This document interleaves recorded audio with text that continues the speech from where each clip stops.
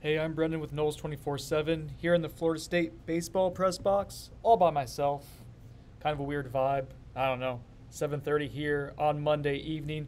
The Seminoles just wrapped up their first practice of spring football. I'm going to go over three guys who really impressed me today. One, two, three. Yes, three guys who really impressed me, stood out. Pleasant surprises, maybe is going to be the best way to phrase these three players, how to sum them up. So let's go down the list. Number one, the guy who I think just really impressed me because I wasn't expecting what I saw today. That was Winston Wright. It's music to the ears of FSU fans who were hopeful that he would return to his pre-injury form. I honestly don't know what his pre-injury form looks like because we didn't really get to see him play much or practice much before he got hurt in the car accident last spring. So Winston Wright today was impressive because he was moving like a guy that didn't look like he was ever really injured. I think that's kind of what stands out. At one point, Dane was looking to one side of the field, saw a guy catch the ball out of his periphery, and didn't realize it was Winston Wright because he just made such a natural play on the football.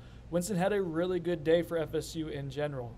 Good, consistent hands, made some nice catches downfield. I think the play that stood out to me the most, though, was about like a 10 to 15-yard pass over the middle of the field where a defensive back kind of was draped over him as he caught the football like this, and the guy was swatting at him, and he held on to the football, which was really impressive, right? But then fell to the ground, kind of slid, held on to it, and popped right back up after making sure everything was cool, and he felt okay. And physically, he handled like that first test of being through a bit of a physical practice. Now, there weren't pads on today. There's obviously going to be more tests for Winston Wright along the way, but he was good today. That was really encouraging to see. Number two for me, going to be newcomer Darrell Jackson, the defensive tackle, Miami transfer. Wow, he looked impressive when we saw him on an official visit this winter. He looked impressive a second time when we saw him at tour of duty last week. And then you get to see him move with not pads on, but with the helmet and football movement skills. And it's so impressive at like 6'6", 320 pounds how he moves. It looks like a guy who's like 6'2", 300. Like he just, my leg's cramping. I'm getting old, and I was standing for a long time. He looks like a guy who moves he moves like a guy who's much lighter than and much smaller and more compact than what he actually is. I think that is a really promising sign for FSU when you're talking about someone with like NFL size, like legitimate prototypical size. That the fact that he's able to carry it well and move well. The rep of the day for him, maybe the rep of the day for anyone, came towards the end of the practice. It's one-on-ones, and obviously, again, no pads. That's the context here. Like that does matter. But still, you're in one-on-one pass pro drills, and the entire team was lined up around Darrell Jackson. Because everyone was wrapped around him, I couldn't see who he was going against. Whoever the offensive lineman was that he went against, he put the offensive lineman on his back. It was a reverse pancake. It was cool to see what I could see of it.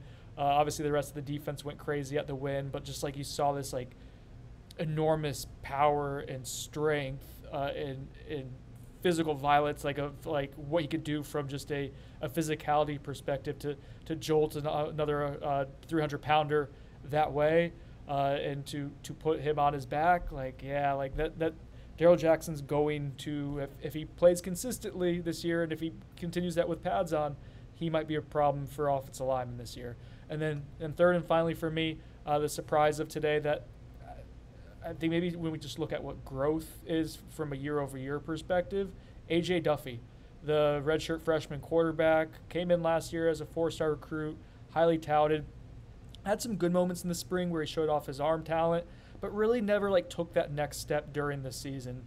By that, he never seemed like he got super comfortable with the offense, never looked natural. We'd heard some really good things about AJ Duffy this offseason in terms of him getting pushed by Brock Glenn, the true freshman quarterback, and kind of understanding there's a chance to also push Tate Rodemaker as Jordan Travis's quarterback too. Got to see AJ Duffy in tour of duty last week, and physically, he looked a little bit different, a little bit more muscular, he developed some. But what really stood out today was how he handled the offense, how he carried the scheme out well, and was really decisive in his actions of throwing the football, was pretty accurate, made one or two nice throws downfield, but by and large, it was him just getting the ball to the right place and getting it out quickly. Again, context, day one, 7-on-7s, no pads, not a ton of physicality, not a ton of live action, real consequences, right, or even real pressure. But in terms of him showing maturation as a quarterback, like, yeah, that was there today. So overall, it was a really good first day for Florida State. I thought you were able to see the size of the team. Like, that was impressive. There's a lot of guys who belong at this level physically. The depth on the offensive line and defensive line, I think, stands out. That's going to be a storyline we continue to monitor as pads come on. But they looked good. There were multiple wide receivers who really impressed today. Winston Wright was among them. But, yeah, it was a really good day for FSU. First day, I'm excited to come back on Wednesday. That'll be the last day before pads, and then pads will be on Friday. We'll do other videos throughout the week, have other analysis and whatnot on the Noles 24/7 YouTube channel. Please like, subscribe, all that good stuff, and check out Noles247.com as well. If you're watching this on Monday evening, know that we have one more day of our 50% sale for an annual subscription at Noles247.com. It's a really good value. We have a lot of great content out there, recruiting, team analysis. All the information I gave you guys now is even more in-depth, thousands and thousands of words on, well, maybe not thousands, but thousands of words, at least 1,000 words, though, on our Noles 24/7 page for our Noles Insiders. So anyways, I'm Brendan Sonnone of Noles 24/7. Thanks for watching. Talk to you guys later.